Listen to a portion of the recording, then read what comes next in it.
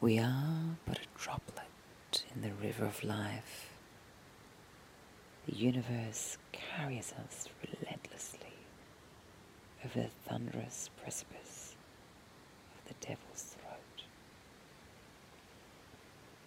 Perhaps it is our journey to trust in the tumultuous Iguazu fall of life and reap the tranquility of the Iguazu and Piranha union downstream. Allow yourself to fall. Namaste. That's what I wrote today after watching some of my footage of the fall. I came to the Iguazu Falls because I wanted to see something. I wanted to see a vision, a delight for my eyes, something sensually satisfying for my sight, and what I received was so different to that. I had all my senses affected. Every sense was affected. My life will never be the same again. I want to share with you my experience of the Iguazu Falls. I wondered so often whether I should make the effort to come here. I wondered what a mother should do, a mother of four. I wondered what role it was right to play for me as a mother of four. Yet I felt, with every cell of my being, I felt drawn to this place. I heard the sounds.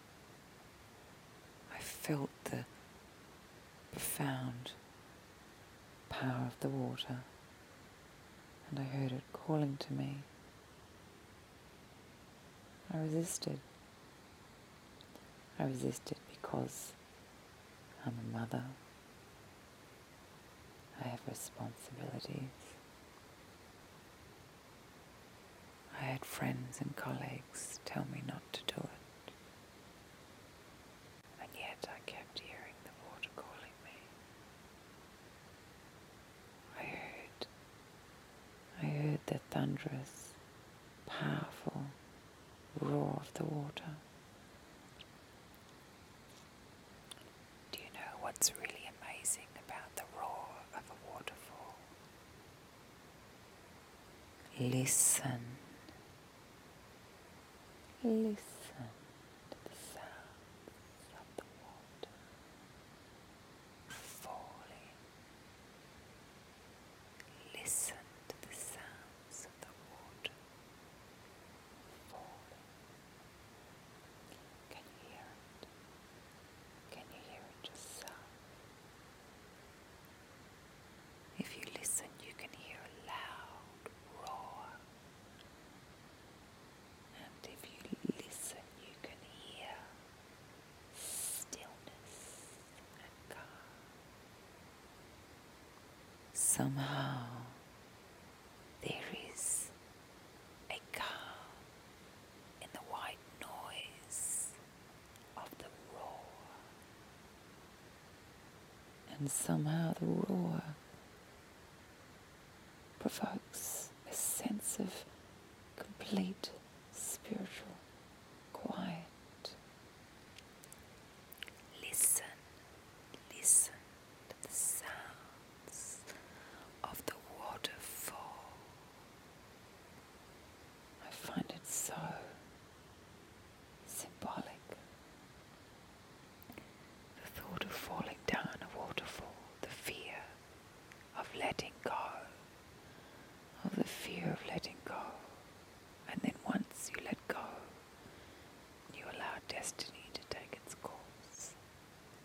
eventually you reach the calm down the stream. Here we have the powerful Iguazu, and downstream we have the meeting of the Iguazu River and the beautiful Parana River.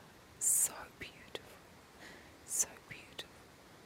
Last night I looked out from a balcony and I watched the banks of the Paraguay, and I looked down to the flow of the Parana River and the Iguazu River, and I looked up at the moon, the beautiful moon, and as the minutes and moments passed, a mist, a gentle mist descended, almost like a blanket on top of us. It was a moment beyond definition, a moment worth all the judgment, all the lack of certainty. I knew my decision to come here was life-changing, and I knew that I would never be the same again.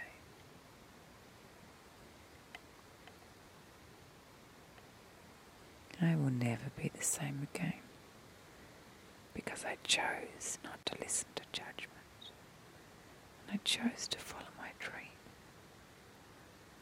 I will return a better mother and a calmer person with so much greater clarity. I love the Iguazu. I love the moon, the meeting of the rivers, the powerful fall of water. It is like the water is calling out to us, saying, let go, let go, let go, let go. Listen to the water. Can you hear it? Can you hear it call out? If you sit really still and quiet, you can hear it. And the more quiet you grow, the more the river, the waterfall, nature calls out. And it is so beautiful. It is so beautiful. And suddenly everything makes sense. And I know when I return that I will think of the waterfall and let it go. I will think about the power of the tumultuous, thunderous water, and I will know my direction. Oh, that moon. When I first journeyed out to the Iguazu Falls on the Eco train, and I watched the jungle rush past, I felt such a rising sense of anticipation, so much excitement. And then I walked the 1 kilometer to the Devil's Throat, and it was raining. It was raining, a lot of rain down on the waterfall. It was beautiful. And as I reached the lookout where I could see the waterfall, the rain was coming down in torrents and people were starting to turn back. And I allowed myself to get completely wet. And I looked out at the water, and with the rain, the water rose up almost as if it was reaching out its arms to meet the rain, and the rain was reaching down to the waterfall. And I felt it was almost as if you could not tell where the rising of the waterfall stopped and the rain started.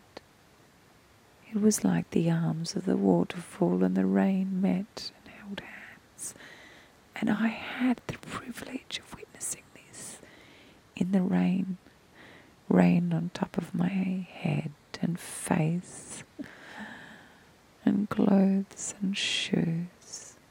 And I stood there and I thought, everything is worth it for this moment. Everything is worth it for this moment.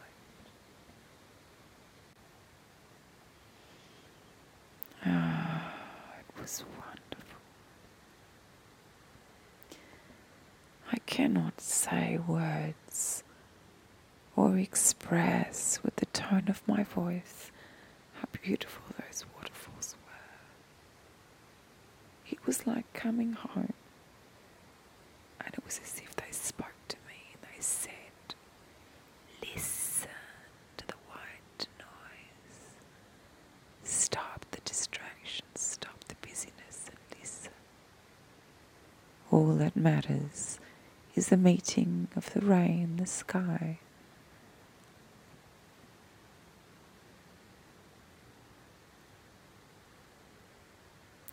And the rivers below.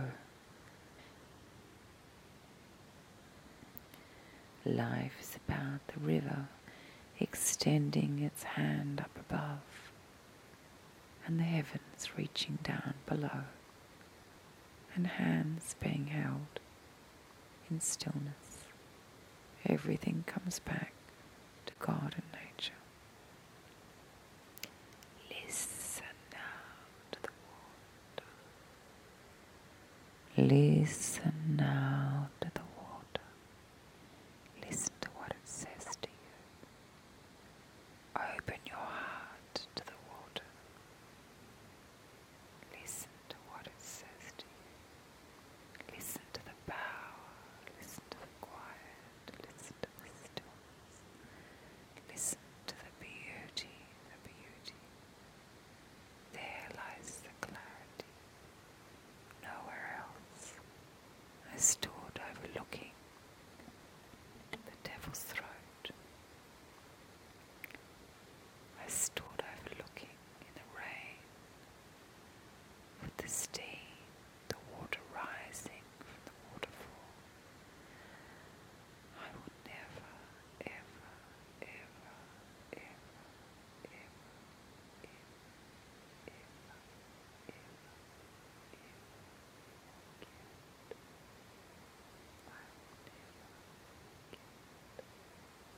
the beauty of the Iguazu waterfall.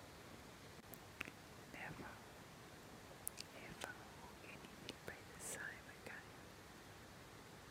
Never. Everything has so much more clarity now. And when I'm unsure, I will go back in my mind's eye and visit this place in the rain, with the hands held between river and heaven.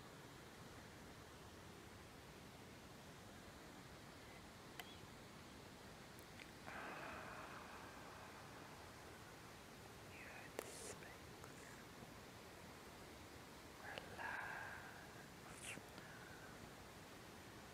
Relax. Listen to the water.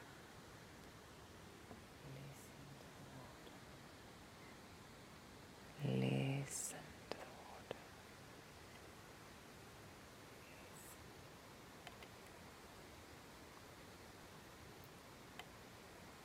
Listen.